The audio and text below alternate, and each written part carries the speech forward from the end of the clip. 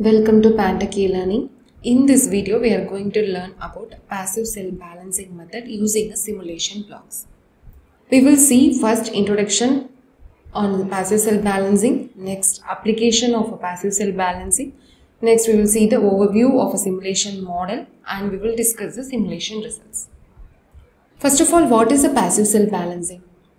So the passive cell balancing is a one kind of the technique that used in a battery management system to equalize the state of charge among individual cells within a battery pack. It aims to address imbalances that may occur due to differences in cell capacities and internal resistance and other factors.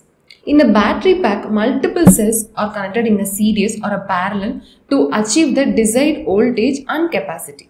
Even cells from the same production batch can exhibit slight variations in their characteristics that leading to imbalances over the time. These imbalances can cause some certain cells to charge or discharge more quickly than the others. It will resulting in our reduced overall capacity and also the performance of the battery pack. This is one kind of the very simple and cost-effective method. It involves uses of passive components such as resistors. Resistors to divert excess charge from cells with higher state of charge to the cells with lower state of charge. So mainly this process allows the cells to approach a more uniform SOC level, improving the overall performance and extending the battery's lifespan. So these passive cell balancing is considered a more straightforward approach compared to the active cell balancing, which uses an additional circuitry and energy transfer elements to actively transfer charge between the cells. While passive cell balancing may take a longer to achieve the full cell balance, it is generally very simpler and less costly to implement. Next, what are the application in a passive cell balancing? So first one is mainly electric vehicles. So these electric vehicles are large battery packs to power their electric motors to maintain the optimal performance and also the longevity of the battery pack. Passive cell balancing is often employed. It helps equalize the state of charge among the cells, ensuring that each cell contributes evenly and maximizing the overall capacity and efficiency of the battery pack. Next, that is a renewable energy storage. Battery energy storage systems are used to store energy generated from the renewable energy sources like a solar or a wind power. So these passive cell balancing ensures that the energy storage system operates very efficiently by balancing the state of charge of the individual cells. Next, uninterrupted power supply. So UPS system provide a backup power during the electrical grid outages. They typically use some battery packs to store energy. At the time, the passive cell balancing is utilized in a UPS system to equalize the SOC of the battery cells. Next one is the energy storage for a grid application. So large scale energy storage system connected to the electrical grids often utilize the battery banks. So passive cell balancing is a very crucial in these applications to maintain a balance and optimize the performance of the battery pack. It also helps ensure efficient energy storage and release, enabling the grid stabilization and load shifting and other grid management functions. So these are the very few examples of applications where passive cell balancing is commonly used. Next, this is our overview simulation model on a passive cell balancing. Next, this is our simulation results. We are getting into the Matlab software. So go to the Matlab software. This is our overall battery.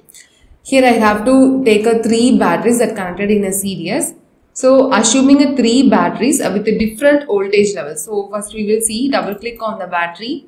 Here you can see the nominal voltage will be 3.6 and rated capacity I will take it as a 4 ampere hour. Initial state of charge will be 100% battery 1. And next battery 2, initial state of charge will be 50%. That means half of the battery 1. And battery 3 will be 30% initial state of charge. So the main goal is to apply the passive cell balancing to equalize the SOC levels among the batteries. In a passive cell balancing, the excess charge from a batteries with a higher SOC levels is dissipated as a heat through the balancing resistor. So these are all the balancing resistors. So here we have to use a one Matlab function here. So double click on this Matlab function block. Here you can see the one code. So the first function is defined as with three inputs. What are the inputs? U1, U2, U3 is the input. It also has a three output. So S1, S2, S3 will be the output. So the input values U1 and U2, U3 are converted to the 32-bit signed integer using the int 32 function.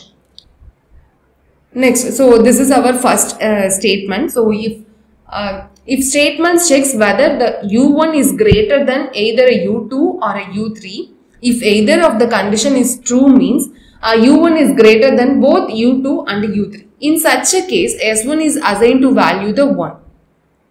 If neither condition is true means S1 is assigned to value 0. So next one is the second statement.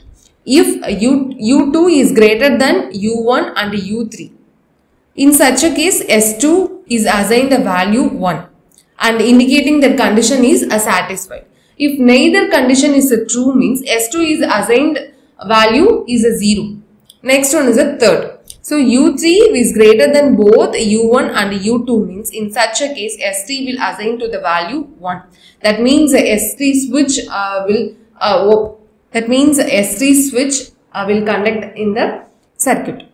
Next, or otherwise the condition is satisfied, and if the neither condition is true means S3 is assigned to the value 0. So this is our function. So we are going in a feed into the Matlab function. So this is our Matlab function.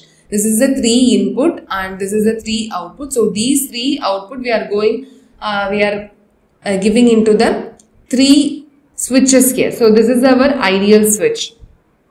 And so let's run this simulation model. So here I will take it as a 1 hour. So that means 3600 seconds. So run the simulation model. So here you can see the SOC level after using this passive cell balancing. So first battery 1 is a 15.96 and 16.38 and 16.4. So it's approximately a 16. So this is our passive cell balancing method. So here we have to see the scope to view the waveform.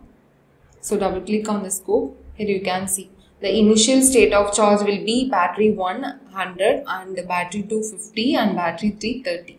After by using this passive cell balancing, the SOC will be 15 point something and 16 and approximately it will be 16. This is our passive cell balancing method. For detailed information about this simulation and files, check the description box below. We also provide various courses. For new information and updates, subscribe our Pantech e-learning.